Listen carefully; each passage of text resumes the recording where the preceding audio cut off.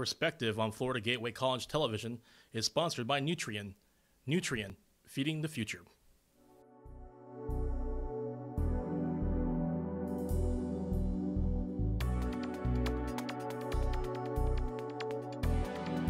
Hello everyone and welcome to Perspective. This is a public affairs presentation of Florida Gateway College. My name is Mike McKee and my guest on the program is Travis George. He is the Associate Director of Financial Aid here at Florida Gateway College, and we're going to talk about how you go about applying for financial aid or scholarship money.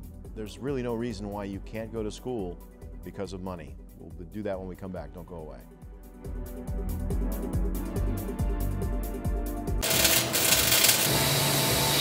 What we have to offer students as far as technology and equipment, there isn't another school in our area that has as much to offer our students that we do, with virtual reality welders, real weld trainers, robotic welding education cell, and also having the advanced process welders that we have. I just know that we have a great program here at Florida Gateway and it's continuing to grow. We're getting more and more new technologies and I'm really excited to learn how to use all of them.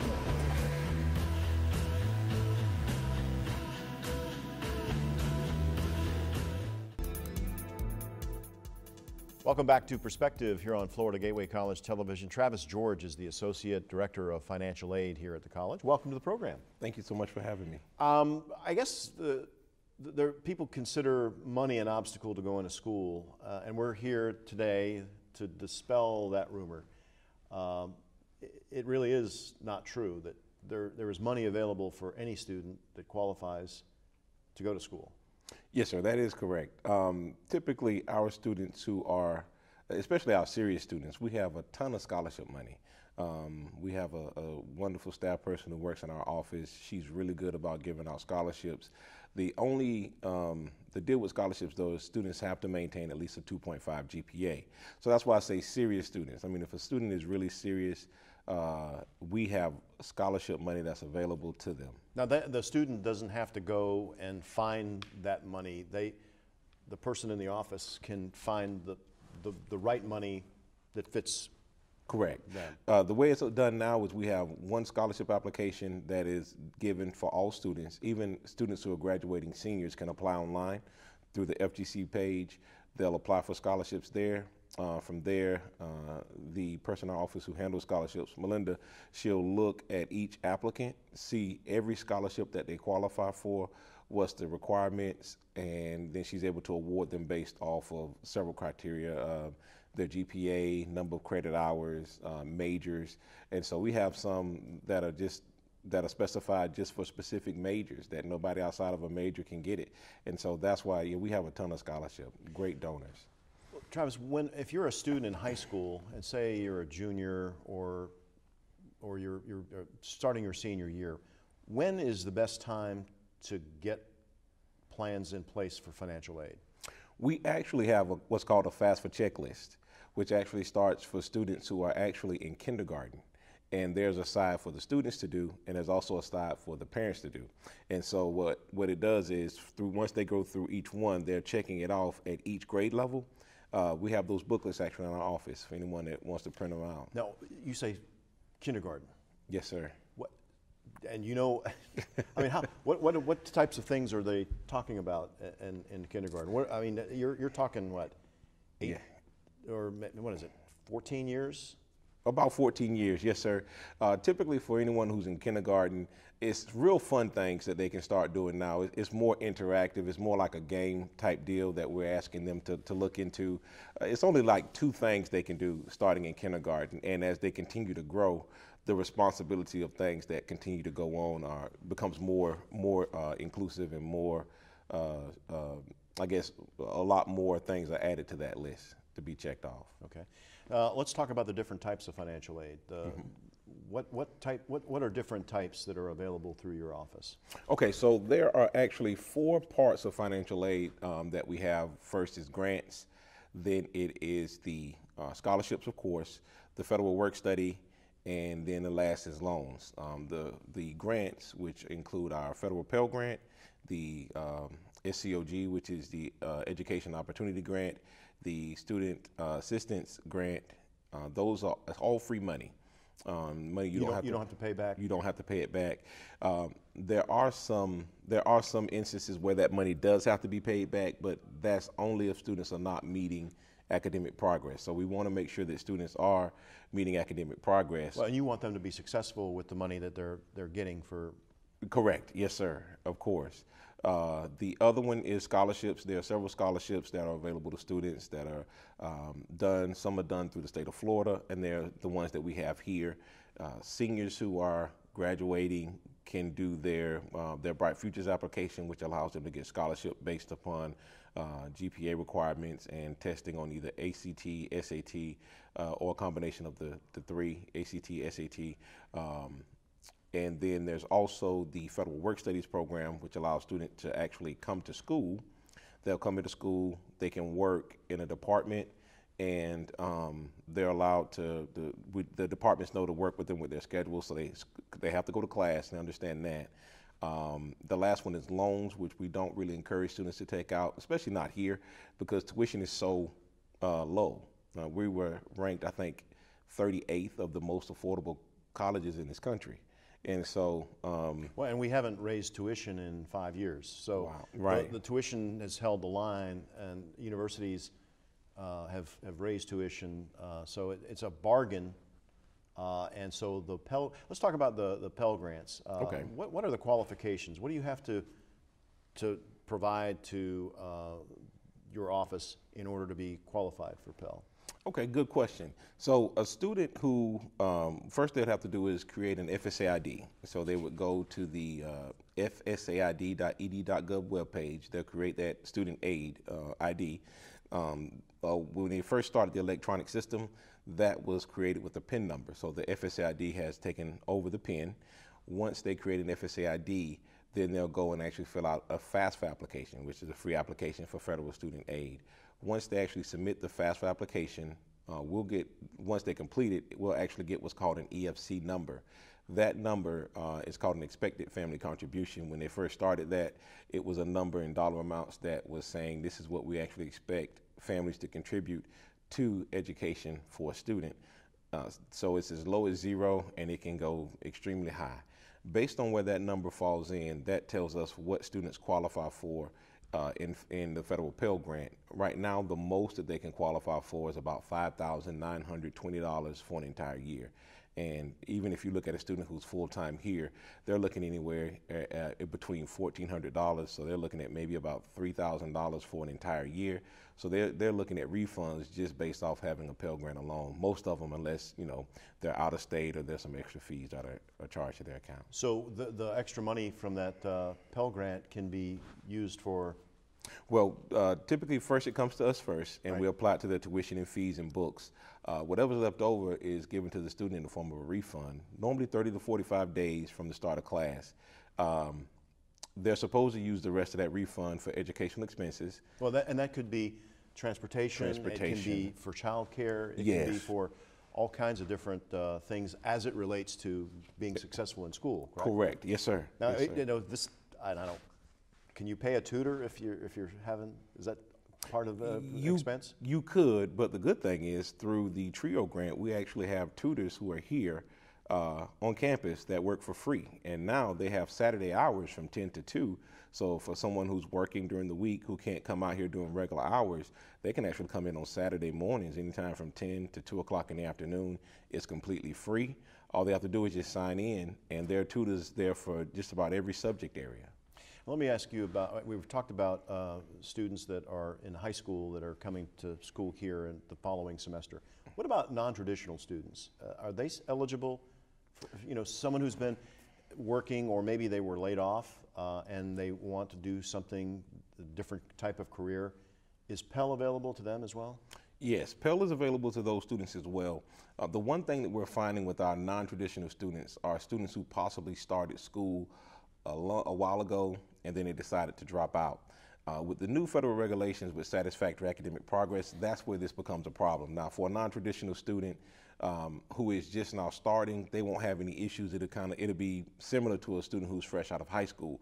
But for students who've started college before and is coming back into school, the federal government does look at those credit hours in terms of academic progress to help us maintain and get an understanding of where they are with their completion rate, which has to stay at a 67%, their GPA, which has to be at least a 2.0, and if they're going max 150, which means they've exceeded 150% of just a program of study. Now, is there a difference between Pell Grants for, like we had a welding commercial that students can, that's not as expensive and not as long as a 2-year degree? Correct. What's the differences in that? So depending on which program a student goes into, that determines, it doesn't necessarily change the amount of Pell that they're eligible to receive. A student who has a zero EFC is eligible for up to $5,920 regardless of the program of study. The only thing that really changes is clock hours has the amount that a student can be awarded, and clock hours is prorated based on the number of hours that they're actually taking. And so that one gets a little bit tricky. That's a little bit trickier, but a student who's in full-time can possibly get that full amount regardless of the program of study. Is this something that happens every year? I mean, do you have to reapply every year?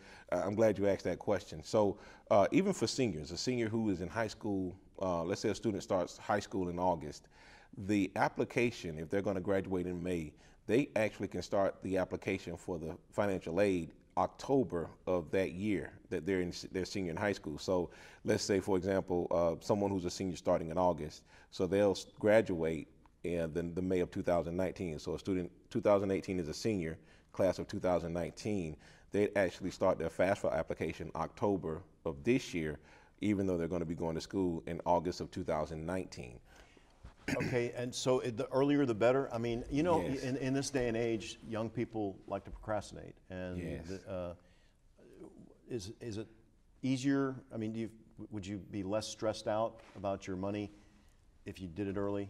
Yes, and I'm glad you asked that question too. A lot of students who do their FAFSA applications later, we find those students are selected for verification a whole lot more as opposed to students who complete their applications earlier. Verification is a process where you have to produce documents to verify the information that you put on your FAFSA applications. Now, there is a catalyst that most students have to go through as well. It looks at, you know, if something is off in the FAFSA application, like for example, if a parent lists that they are married but they file head of household, or they're married filing separate, that flags it when it goes to the Department of Education. So they ask us the students to provide the documentation. But it is so much better to get it done earlier, so that way if you have to turn in documentation, you know earlier before you start school, so that way that's the last thing that you have to worry about trying to turn in is the documentation to verify your FAFSA. Now you mentioned FAFSA. What does FAFSA stand for? Very good. So yes, so free application for federal student aid, which is very important to remember that, because the first word does mean free. I've had a lot of students come into the office and they say that they've actually paid to have their FAFSAs completed. So it means free. So make sure that no one is paying for a service that is free, and if they ever need help, they can always come to our office. Even if they don't plan on coming to Florida Gateway College, they can still come. We'll love to help them get their FAFSA applications done.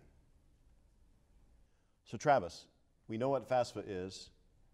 Let's take a look at a little video on FAFSA. Very good. Yes, I think we have a clip. If you have any questions about what information to gather, there is a complete list of documents that you will need at FAFSA.gov. Before you begin the process of filling out the FAFSA, you should create a username and password called an FSA ID that will act as your electronic signature. You'll only need to create an FSA ID once, and you can use it to renew your FAFSA each year that you apply. Your parents will need an FSA ID too if they have to provide any information. So now you're ready to begin filling out the FAFSA to apply for financial aid. There are 3 groups of questions that include personal information, such as your name, address, and marital status, financial information, such as your income, and any parent information that is required. If you get hung up or confused about a question, the Help and Hints box on the right-hand side of the application can help with each question as you move along. Also, look for the online chat feature under Help if you would like assistance from a knowledgeable agent. Because colleges and career schools use the FAFSA to provide financial aid, you can list up to 10 schools that you are interested in attending. You should list all of the schools that you are considering, even if you haven't been accepted or applied yet. If you have more than 10 schools in mind, you can submit your FAFSA with 10 schools and then replace some of those schools with other schools later. When you finish filling out the FAFSA, use your FSA ID to sign the form. If you are required to submit parent information on your FAFSA, a parent will need to sign the application with his or her own FSA ID as well. If you have any questions or need more information, please visit studentaid.gov. Okay, so pretty simple. What is the biggest hang-up in filling out your FAFSA online? Is it not having the documentation, or is there some other thing that's some people get hung up on? I think, well, several things. The biggest hang-up is probably having the documentation. The IRS has worked with the Department of Education to be sure that they can link to the IRS webpage, so it's able to pull in a lot of tax documents automatically from the IRS. And sometimes that function doesn't work for certain students or certain parents. You know, if you're a victim of identity theft, or your taxes were stolen, or someone tried to file taxes fraudulently under you, you can't use this tool. So being sure that you have the actual taxes from 2 years prior, make sure you have that document so you can fill it in correctly. So we're coming up on 1819, so that actually looks at taxes that you filed in 2016. And then when we go into the 1920 age year, that'll be looking at taxes from, when we go into 1920, we'll be looking at taxes from 2017. So being sure that those tax documents are available and on hand so you can fill in correctly. That's typically the only one of the hangups we fall into the FAFSA. The only other one is students and parents not remembering their login and password. Simple fixes, but I'm sorry, a simple fix, but we do run into the hang up of students or parents forgetting what that password is. They've gotten it now to where they can actually, if you forgot your password, they can link it to your email address or a cell phone.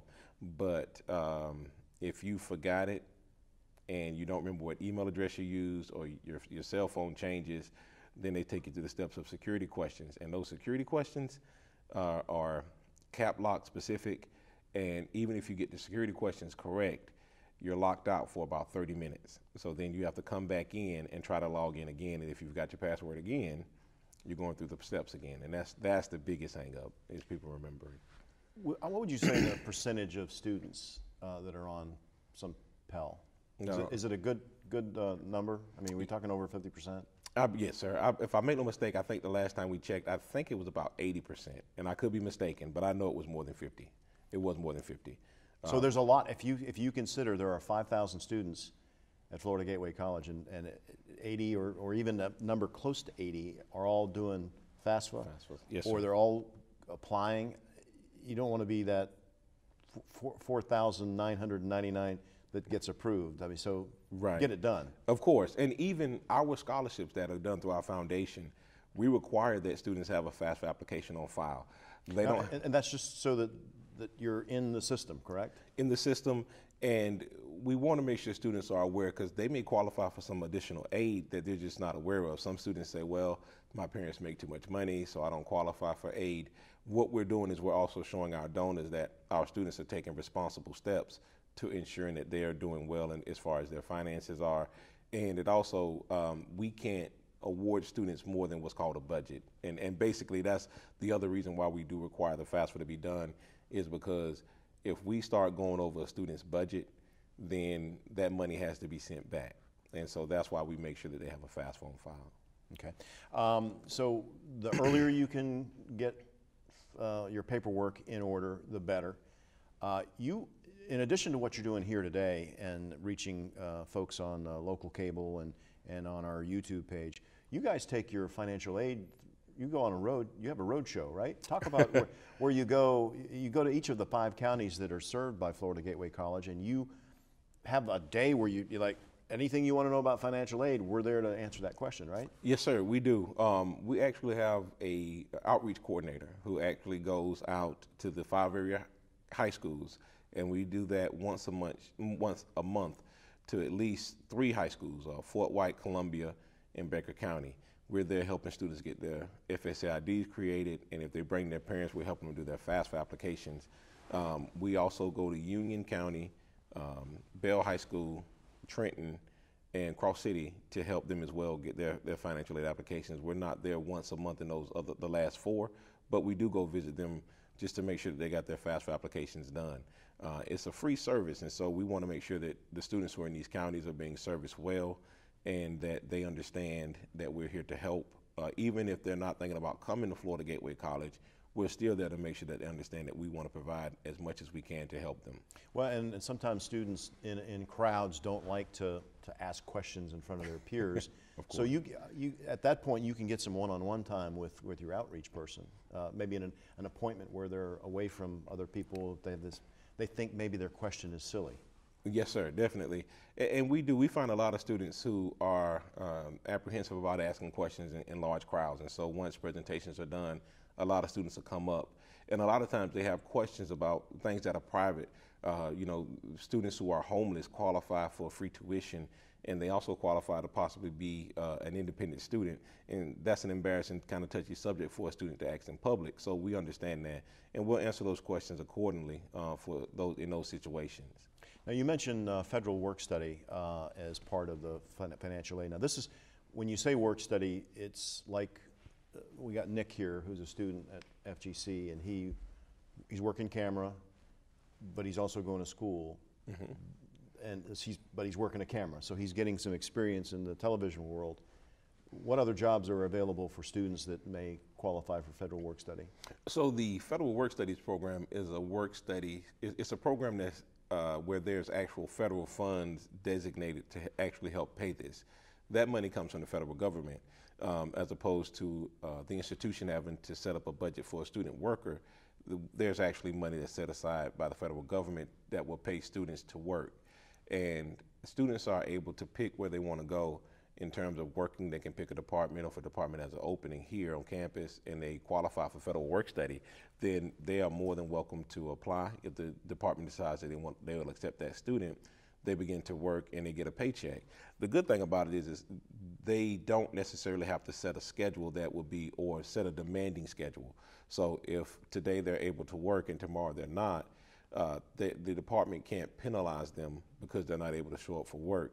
It's a federal program, and we like for students to take advantage of that. Well, and there are jobs like, if you want to be on the grounds crew, and you want to use a weed whacker, or that's a job. There's a mailroom. You can work in the mailroom, and we do still have mail out here. Yes, and sir. you get delivered inter-office memoranda, goes through the mail system. So there are different types of jobs where students can get experience. I know we got people in the library right now that are helping to check books out. So, and that's another important aspect, is making sure that our students who are in the library counts as a community program, and we have to spend a certain percentage of the budget to go towards these community programs. So students that want to work in the library, but also a student who might want to work in the education system, who might want to work at an elementary school or a high school. The schools probably consider it volunteer hours, but they'd actually get paid to go in and actually do work in these at a school, and they could draw down payment for that. Or the one I haven't run across a lot is these nonprofit, like a church or like the Christian Service Center or anything like that. I haven't run across any students wanting to work in those areas, but because it is a community project, it is a community program, the students could qualify under that as well. Now, the last thing you were talking about as far as financial aid is concerned is the low interest loans. Yes, sir. And you say you kind of discourage that, even though it could be something that could help out. Yes, students qualify for loans as long as they're meeting the federal standard. The one thing to remember is that the federal loans follow the same guidelines as federal Pell. So students still have to follow academics. They still have to make sure that they have a 2.0 GPA, completion rate is not below 67%, and they're not max 150 in a program of study. So if they don't qualify for Pell, they don't qualify for loans. Now, there are 3 different types of loans that are federal loans. There's the subsidized, the unsubsidized, and the plus loan. The subsidized loan is a loan that the federal government pays the interest on while students are enrolled in school. So with that one, if a student borrows $3,500 today, when they graduate, all they're owed is $3,500. With the unsubsidized loan, that loan does accrue interest while you're in school. So the interest rate right now is about a little over 4%.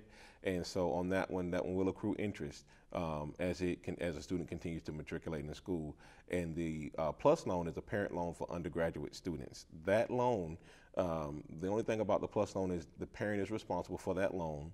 That loan has no cap, it just can't go above the budget. With the other two loans I mentioned, those have a cap of a certain amount based on the student's dependency status and whether the year that they're in college. But with the PLUS loan, there are no regulations or restrictions on it other than it can't go above the budget. So you say the loans have to be paid back once you graduate, plus interest? Correct. With the federal loans, the good part about those are they have to be repaid 6 months after you graduate, 6 months after you cease to enroll half-time, or 6 months after you cease to enroll. And even if a student goes to school here, let's say they take out a federal loan, and then they decide to go to another university. Once they get to that other university, they can do what's called an in-school deferment, which means that they don't have to make payments on that loan until after they actually graduate. And then even if they decide to go to grad school, they can do another in-school deferment, and they don't have to make any payments on that loan as long as they're enrolled in school. The only thing is with the subsidized loan, a student can possibly lose the subsidy on the loan after a certain time after it has sat for a while. So that means that the subsidized loan will actually eventually start to accrue interest, just like the unsub loan. But the good thing about it is with the federal loans, if a student has to take out a federal loan and they run into a snag, what the federal loans are designed to do are to help students, and all the lenders will work with you. Right now, there are 7 different ways to actually repay federal loans. We try to watch our default rate here, and all institutions try to, but with the 7 different ways to repay a federal loan, there should be no reason the student should be in debt, because loan servicers are always looking to work with their lenders. Now, when you start doing the loans, how much of advice does the financial aid office give students? Like, this is what it's going to cost you. You have to pay it back, because sometimes you get caught. You're not in school anymore, right, but you still have that loan. Well, and that's also good that you say that, because the most important thing is before a student can ever receive a federal loan, they have to complete what's called entrance counseling. And the entrance counseling actually does go through what a student will owe. So you actually have to put in, it's very interactive, you have to answer all the questions.